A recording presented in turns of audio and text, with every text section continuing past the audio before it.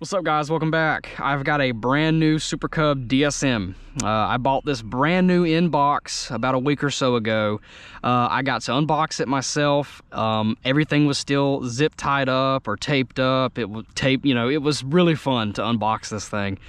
I think I bought it off of a Facebook seller who buys storage units, and I think this was in one of those. But sitting in that box for 13 years maybe, just waiting to finally be opened and flown, and I could not be more happy that I was able to get it, and really got it for next to nothing compared to what some people want for these new in box. So I am extremely happy. Only paid 70 bucks for this thing.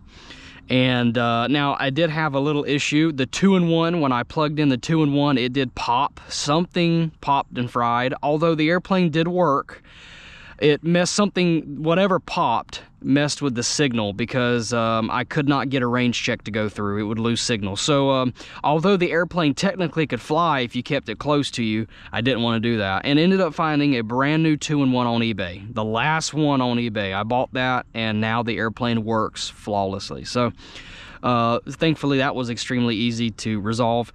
Obviously all the rubber on the airplane is new, so you've got I had to replace the rubber bands. The ones that came with it were turned into literal plastic.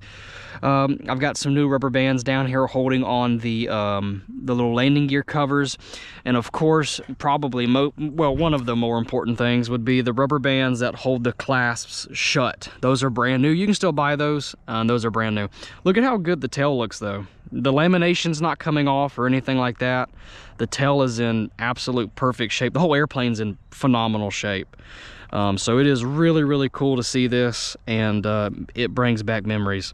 I've got a Spectrum 3S 850 Gen 2 in there, which gives me 10 minutes of flight on a 3S 850. 10 minutes, the way I fly.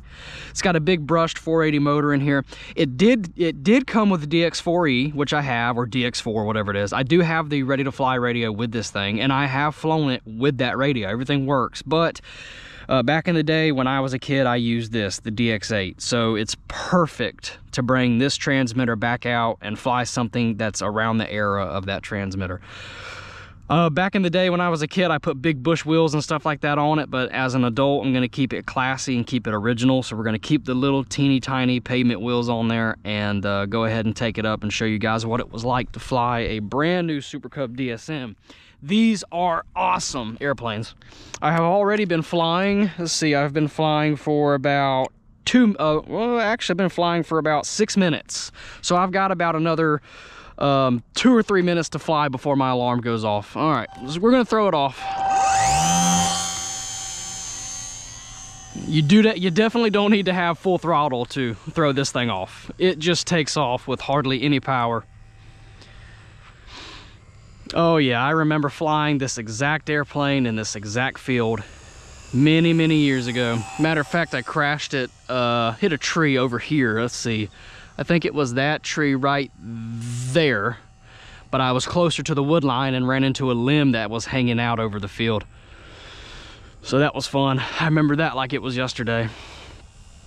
So this is probably my 5th flight of this airplane. The last time I flew a Super Cub like this was probably 2015. I think that's probably the last time I flew my original Super Cub. I don't know where it went. I guess I threw it away, unfortunately. But it was very beat up. I do remember putting a bigger prop on it. I remember trying to get more speed out of it. I remember putting the floats on it. That was really fun. I remember putting big bush wheels on it, all that fun stuff. I was experimenting like most new pilots were back in the day. Look at the power this thing has. Look at that vertical. Stalling out now, but that's very respectable for a brushed motor. The flight times are excellent as well. I could see a 3S brushless system doing really nice in here. Nothing too powerful, maybe just a little bit more power than what it has, but I'm certainly not going to do that. I think the way that it is perfect. I love the brush motor and the way that it sounds. This does have ACT, which I am not going to use. ACT was sketchy back in the day. And this is a 3-channel airplane for those of you that you may not even know what a 3-channel airplane is, but there's no ailerons. You control the airplane with just the rudder and the elevator. That's it.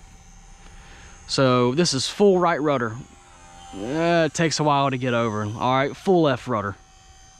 Ooh, slow. But back in the day, this is what you learned on. 3 channels, rubber band wing.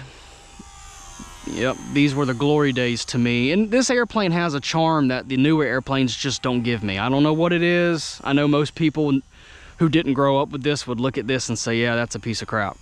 But to me, there's something really special about this airplane and all these airplanes around this time. And it's just really cool to have a completely original, perfect flying, unmodified Super Cub DSM. Let's do a loop. Easy loops all day. Look at the moon. The moon looks awesome. So loops and wing overs, that's it. That's all you're gonna do. There's nothing else you're gonna do with this airplane. You can try and fly it inverted. I think I did with my original one. If you up the elevator, throw a bunch, but it's not made for that. We'll keep it nice and short. It's not the most exciting airplane, right? But it is really awesome. I need to get this corn cut because it's kind of getting in the way of me flying. We're gonna come down and try to miss that reel of plastic sheathing or whatever these guys are doing over here. All right, let's not hit the wheels. The reels, I guess that's a reel, right? This airplane actually doesn't have the best glide in the world. You're gonna have to come in with power on. But man, does it land so well. But yeah, you gotta have power on with this airplane. It doesn't, it's got the aerodynamics of a brick. So when you come in to land, you're definitely gonna wanna have a little bit of power. But you know, after flying this thing again, it brought back a lot of memories, and it flies exactly like I remember it flying. And 3 channel or not, this thing is so special. I absolutely love it. Whipping out the old DX8 Gen 1 again is awesome. And just being able to, you know, slap a brand new modern LiPo in there, you can use any new Spectrum radio. So the Super Cub DSM and the Super Cub S, I think, are the 2 that you certainly want to go after. I think the DSM is a little bit more special. I like the blue better than I do the red. But anyway, thought I would share this with you guys. If you have any stories about your Super Cub, please let me know, and I appreciate you watching.